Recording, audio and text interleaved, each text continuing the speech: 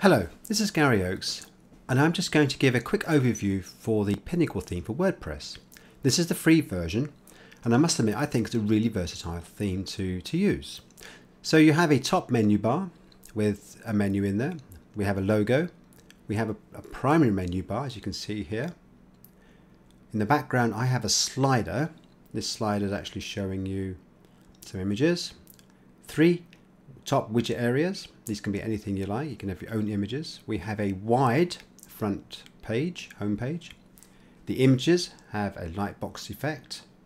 And if I scroll down, we have a video. Just playing that so you can see how it works. And in this case, I have 2 blog post excerpts towards the bottom. And right at the bottom, I have this call to action bar. In the footer area, there are 4 widget areas, including a social media widget. Towards the bottom we have a place to put your company logo and a footer menu bar. If I scroll up to the top now, go back to the menus, let's have a look what a typical page might look like. On this particular case I'm showing the page to have a right hand sidebar and some images within this. But again, this could be anything that you want, but I'm just demonstrating in terms of a right hand sidebar. In terms of the blog, again I have a right hand sidebar, images and excerpts for 2 blog posts. These are just examples. Click on the image and we go straight into the full post.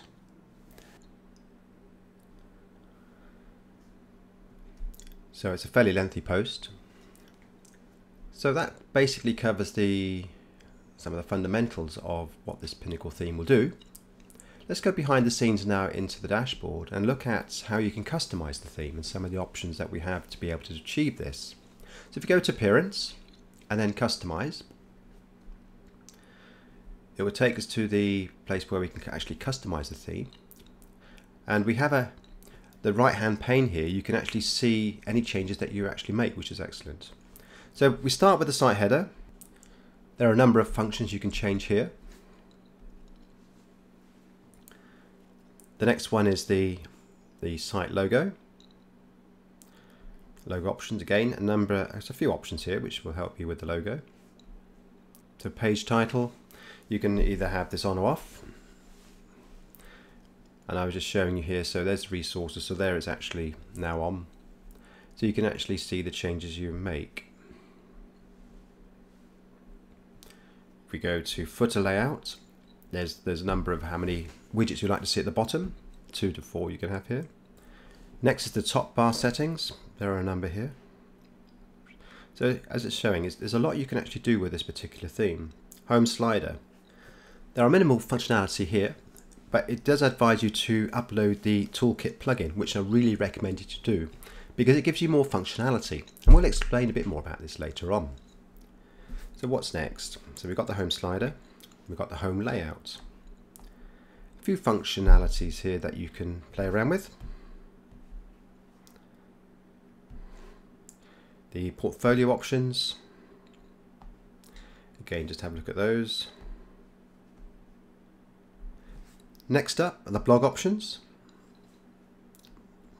There are a few things here that you can switch on and off. And again, you can really this is really tailored for blogs. As you can see, there's a number of things you can do that's going to really help with blogs.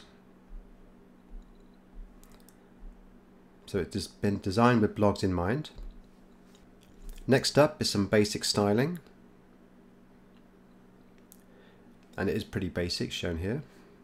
Typography, add in the plugin, the toolkit plugin. Menu settings, much the same, add the toolkit plugin, and we'll come on to these a bit later. Miscellaneous settings, a number of settings here you can have a look at.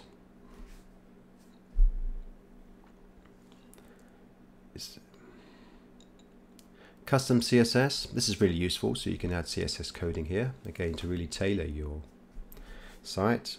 Site identity, a couple of options here to have a look at. Menus. There are 3 menus to choose from. There's the primary menu, the top menu, and the footer menu. And these are really useful for any WordPress theme.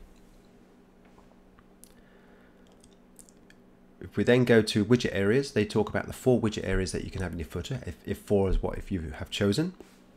I have in this particular case.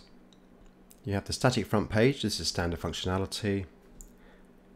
And that's it from the customization point of view.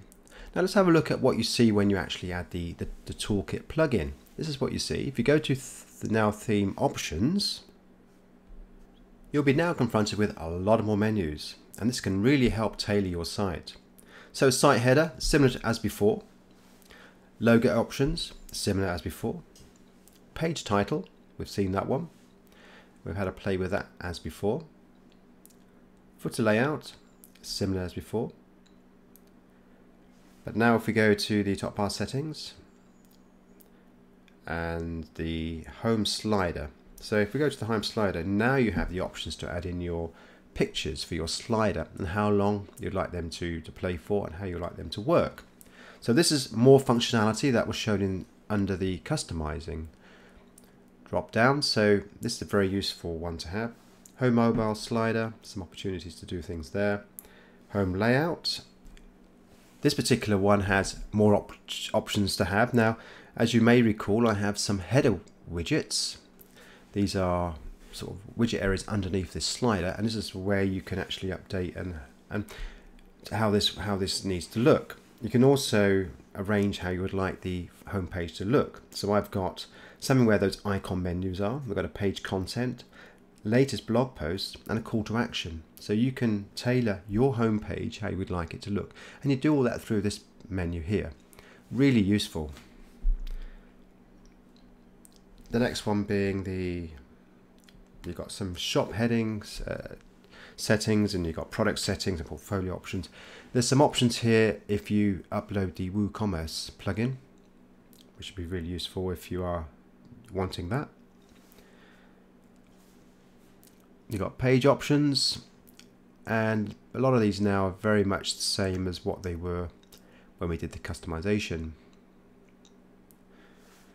Advanced styling. The one that has a bit more when we come on to it is the typography.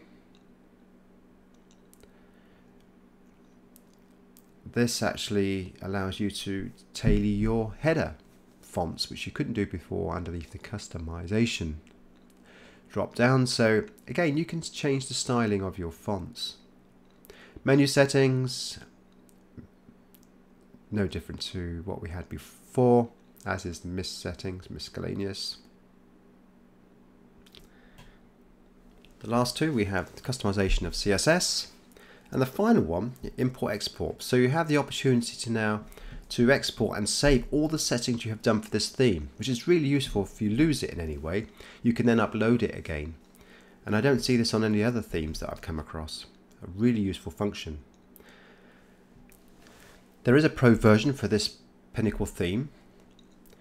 If I whip across to have a look at what this looks like now. It is $45. Clearly has enough functionality, but to be honest, the free version has enough functionality in my view to do what you need to do. So hopefully you found this tutorial useful, and I will see you on the next one. Bye for now.